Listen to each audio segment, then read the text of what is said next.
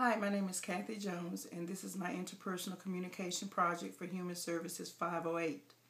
In slide 1, I talk about the definition of interpersonal communication, which is any verbal or nonverbal communication between two or more people. It involves both talking and listening, and the ability to read others and to see things from their point of view.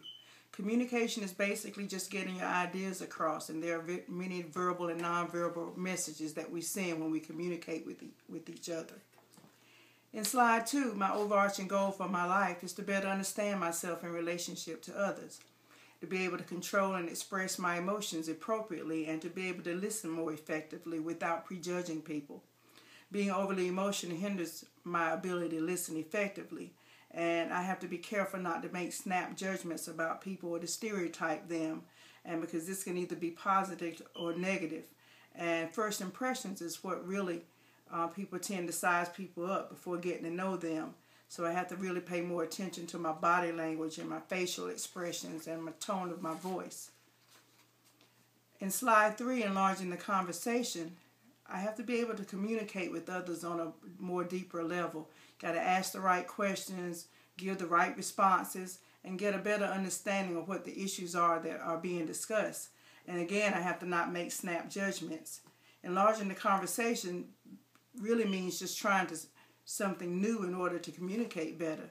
And so I must first work on how I first approach someone. I want to be able to be understood rather than misunderstood. So I have to not use words like you need to and you never, because this hinders the free-flowing communication between two people. And I tend to do this a lot, so this is one of the things I have to work harder on. In slide 4, background and behavioral blend, my dispersonality type is DC or CD. The D stands for dominant and demanding, determined. The C is competent, cautious, and careful. And many times I have been accused of being too aggressive or too controlling, too direct.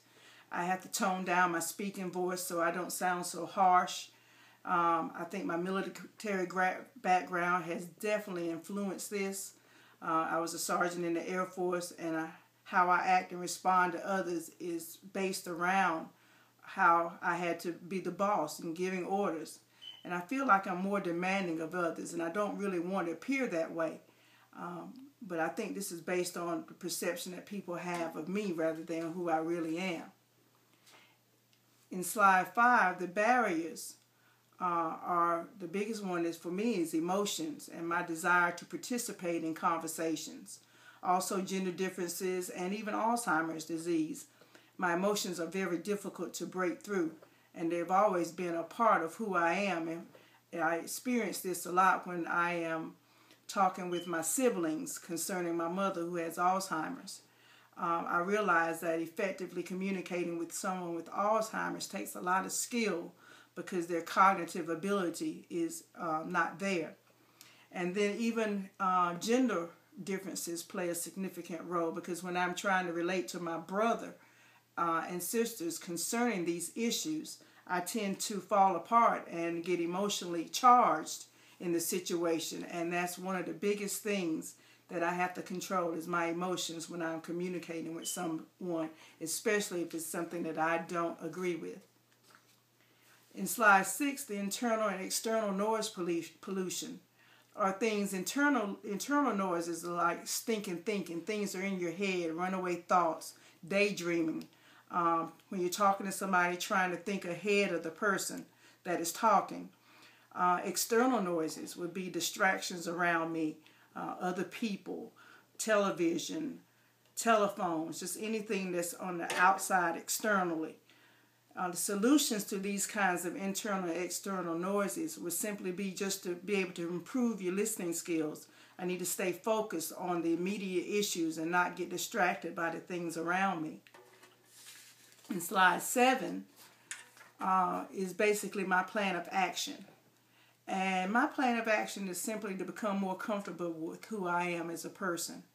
I have to put myself in other person's shoes without prejudging them. I have to respect the opinions of others, even when it's not the same opinion as mine.